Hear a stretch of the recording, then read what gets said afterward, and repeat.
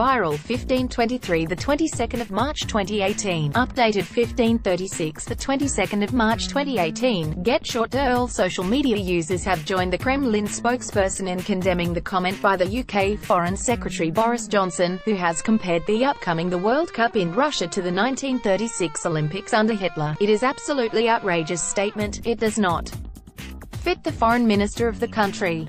It is undoubtedly offensive and unacceptable, Kremlin spokesman Dmitry Peskov told reporters on Thursday. On Wednesday, the UK Foreign Sec agreed with a Labour lawmaker who likened the World Cup hosted by Russia this summer to Adolf Hitler's use of the 1936 Olympics for political purposes. "I think the comparison with 1936 is certainly right," he said.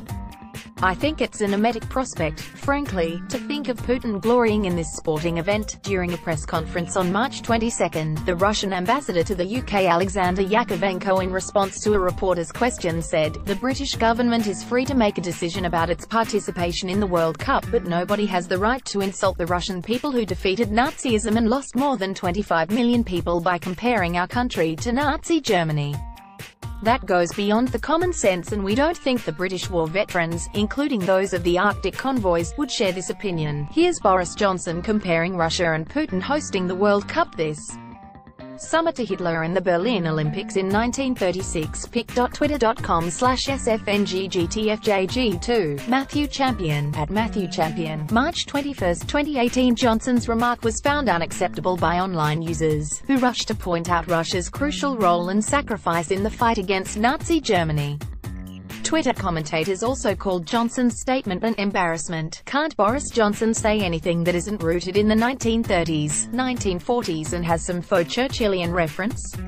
Comparing Russia to Nazi Germany after the unbelievable sacrifices that nation made to defeat fascism makes me ashamed and embarrassed for my country.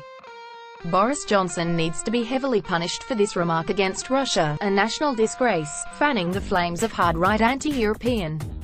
Brian MCC, at BMC875, March 22, 2018. Please sack Boris Johnson. The guy is a clown and an embarrassment to the UK.